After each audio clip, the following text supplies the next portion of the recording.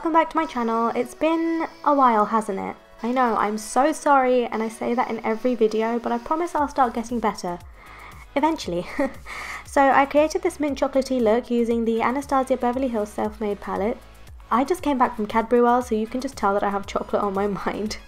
I tried to keep this as simple as possible, and I created this look using one brush, and the one brush I used is the one that came with the palette. So to get started, I've already prepped and primed my eyelids using the MAC Soft Ochre Paint Pot. And the first shade I'm going in with is called Sherbet, and this is like a matte peachy shade, and I'm using this as my transition shade with the fluffy side of the brush. Just blending that back and forth, and I'm going to start building this up, because if you go in with too much colour to begin with, it's going to be more difficult to blend out. I'm just using circular motion and windshield wiping motions, and when it comes to the outer corner, I just round that in slightly at the end.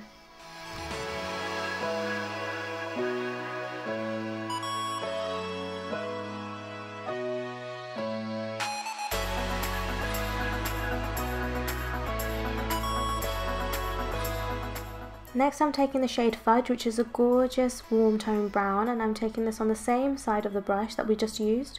I'm starting off on the outer corner, just rounding it off and bringing it in to add some depth, and then slowly taking it into the crease.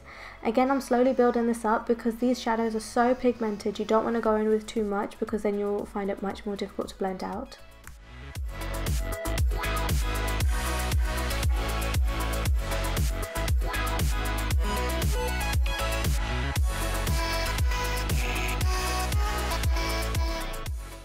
Cleaning this brush off on the back of my hand, I'm going back in and just blending everything together so it all seems seamless and there's no harsh lines.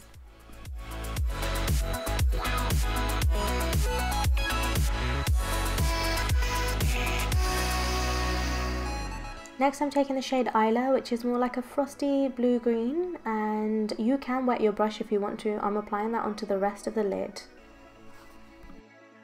I have almond shaped eyes, so I like to take the colour slightly above my crease line just to round off my eye look a little bit, but you don't have to do that. You can just have a look at how it suits your eye shape and go according to that.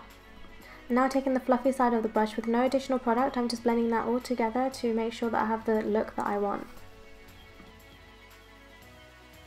You can skip this step if you want to, but I'm taking a creamy shimmery shade to highlight my brow bone. You can use the shade Treasure from the palette, but I didn't because I have more of a yellow undertone. But if you have more of a pink peachy undertone, then you can use the shade Treasure. Now for the waterline, I first took the shade Prance by Colourpop and applied it to my waterline, but then I decided it was too blue for me. I wanted something a bit more minty, so I took the shade Zulu and I applied that onto my waterline. Next, taking the shade Fudge onto my Zoeva small detailer brush, I'm applying this under the waterline. I like to keep my eyes looking slightly more open, so I only take it in a third of the way, but you can take it all of the way in if you'd like. So to keep this look as simple as possible, I didn't add a winged liner, and I just applied mascara, and now I'm putting on my Huda Beauty lashes in Scarlett. I actually don't know why I wear these lashes. I mean, on camera they look okay, but in real life they are just so big and so false and so uncomfortable. Anyway, so that's the finished look. Don't forget to subscribe to my channel, find me on Instagram, and let me know if you have any other requests. I'll see you next time. Bye!